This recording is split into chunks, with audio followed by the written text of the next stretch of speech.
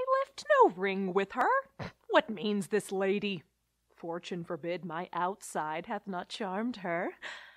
She made good view of me, indeed, so much that sure methought her eyes had lost her tongue, for she did speak and starts distractedly. She loves me, sure, the cunning of her passion invites me in this churlish messenger. None of my lord's ring, why he sent her none. I am the man, if't be so as 'tis. Poor lady, she were better love a dream.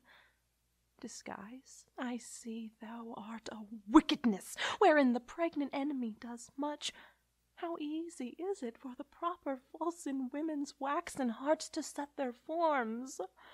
Alas, our frailty is the cause, not we, for such as we are made of, such we be.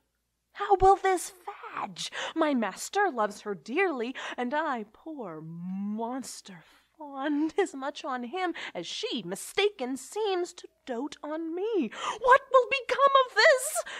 As I am man, my state is desperate for my master's love. As I am woman, now alas the day, what thriftless sigh shall poor Olivia breathe? Oh, time, thou must untangle this, not I. 'Tis too hard a knot for me to untie.